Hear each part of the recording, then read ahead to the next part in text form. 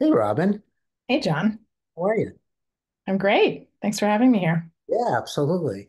The reason why I wanted to do this so immediately, so this is just a non-rehearsed thing, and we're going to see where it goes. But something occurred to me last night, early this morning, that I just wanted to immediately um, talk to you about, or talk to really my members of all my meetup groups about. And it just like got me. And here's what got me. So I had one of my speed dating events last night, and there were some people there that I've been connected to with for 15 years doing date, relationship related things. And I kind of felt, whoever, if somebody's listening that we're we're there, and you might know who I'm referring to. I don't, um, hope you don't feel sad that I'm saying this, or feel bad that I'm saying this, but I felt sad inside me that I don't want them there anymore. Like I don't want you guys. I'm talking about I don't want you in my I group. get it. I want to keep Yes, you in my group because I want you to be in a relationship. I care about you. I love you. I want you to be in a relationship. So it's making me, something's wrong here. You shouldn't be here anymore. And and so what occurred to me is I know you have this, I worked with, dear friend. We've worked together um, over many years, and I've been part of your thing that you offer. And I know there's such value in what you offer, and you have something else, you have something coming up. And I know I'm not sure if I saw you wrote this, or somebody that I know is taking this program, but I know one piece of it was removing blocks. What's in the way? Like, why aren't you? Like, if you're still single after 15 years, something's like, it's not just finding the right guy. It's not the right guy didn't show up. Possibly there's something else inside you that's possibly um, preventing the openness to receive the person that is already out there. And I know that's in my, and I'm going to ask you a question in a minute, but I just know in my life, I feel that happening as I'm becoming more open. My world of dating and relationship is extraordinary. I can tell it's not because all of a sudden they're there, but I'm different, and I'm able to receive the people that are out there very differently. And it's kind of life-changing to me. And so now I'm going to ask, I'm going to give the floor to you, Robin. I know you have a program coming up. Does what I'm saying about my people that I care so deeply about um, resonate with you, that yes, this is a fit for your program? yes. Thank you. So the first thing I'll say is hello to your audience, because not everybody knows me, right? Some Yeah, of you sorry do. about that. I didn't trust. No, no worries. All good. I'm Robyn Vogel. I'm the founder of Come Back to Love, and I've been running this business for 20 years now. And yes, John, you are right, because this particular thing that I am doing, that I'm offering coming up this May, is focused on singles, men and women, who are kind of exactly what you just said. Been doing the work, been going to events, been speed dating, been doing many other things, most likely, and still find themselves without a partner and don't really understand why. And it is easy to say the right person didn't come along, there's no good fish in the sea, all the good fill in the blank are taken, which, we hear a lot. And another piece of it is what's inside that hasn't been healed, that is still blocking the flow and the flow to meeting, and also the intimate connection that we so crave as humans. So after many years of doing this work, I realized most of the people coming to work with me are single. Most of them have been in some kind of relationship, not all, but many have been through a divorce and are ready for the next phase of their lives, wanting to meet that partner that they can be with now for the rest of their lives, and haven't quite yet done that deep internal work. Doesn't have to be painful, can also be fun, because we laugh a lot in this work because it's all healing. But whatever needs to happen in order to shift what's happening inside, so that what you just expressed, there's more of an openness to deep, loving connection. And so I've been really excited. I've been inviting people into this program for the last couple of months. It's almost full. It actually has just a couple more spaces left, which is really exciting. I'm only taking 10 people, so it's a small group. And that's definitely by design because I want everybody to get as much out of it as they possibly can.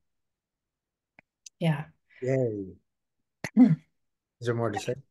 Yeah, I can say more about the program itself. I think most people ask, like, well, tell me about the program. How Please does it, do.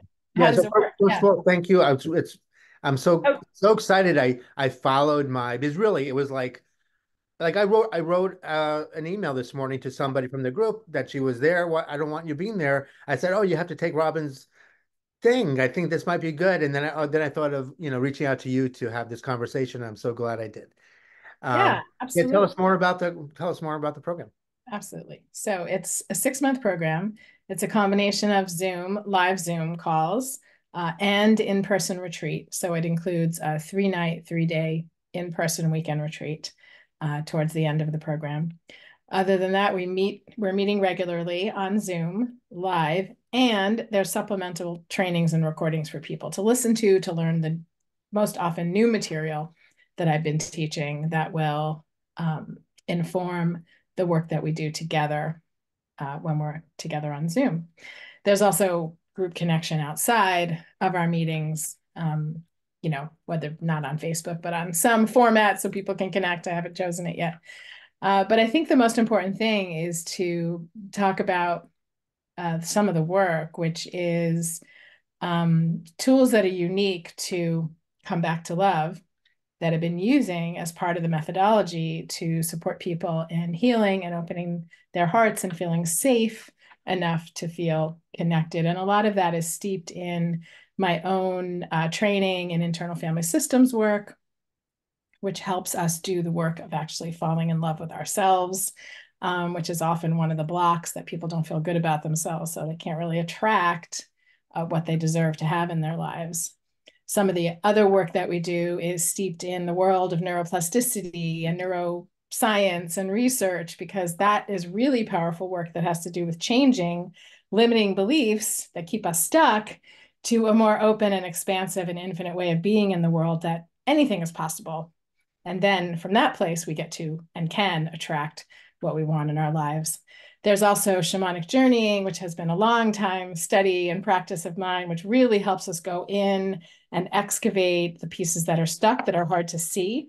Because I think one of the biggest issues and one of the things I hear the most is, I don't know why I'm still here. Like, I don't understand why I'm still single, right? Like, that level of expression and exuberance when people feel that way is so powerful. And this shamanic journeying, combined with some of the other tools I just mentioned, really supports us in actually finding the reason. Like, the why is in there. Believe me, it's in there, and we can find it. And once we find it, we can work with it. But it's so protected, it's so covered up, because it's been so many years of whatever happened in your life a long time ago.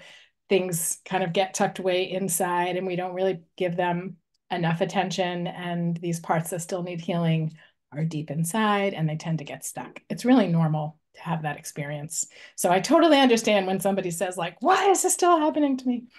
And so that's an example of some of the tools that we use to find out what is happening, recreate, well, I was say recreate the past, create a new future, um, with an open heart and feeling good about yourself, and the clarity of what you want your path to be moving forward. Sounds really wonderful. Yeah, that's great. I'm really excited. Yeah, I'm so excited that you're sharing this with my groups, and I'm really grateful for that. Yeah, Um, it's my third time leading this program, and it just keeps getting more expansive. When Wonderful. I started leading it last year, I did 2 groups, and I just realized it needs to be so much more than 3 months. It needs to be 6 months, because there's so much material, and I like people to have the time and space to really get as much out of it as they possibly can. Wonderful. And if somebody is interesting, will there be, I'm assuming there'll be, when I send this out, there'll be a link below for them to just contact you, or is that, Contact me. that's the Yeah, best? because Okay. the best thing is to have a conversation with me because the program isn't for everybody, to be Okay. honest. It is for people who have done some work already. Yep. And so it's not for people who are completely brand new to personal growth. Yep. And also I'm curating a group of 10 people that are really going to connect with each other. So I'm looking at the dynamics of the, people that are interested. And if it's the right fit, I will invite you in. And if it's not, I'll have other suggestions for you. Wonderful. That sounds so great. Thank you so much for being here and for having this conversation with me. I'm so glad I followed my guts to say I got to talk to Robyn. I'm literally this was this morning that a couple hours ago that I had this. Oh my God, I have to talk to Robyn. Yes.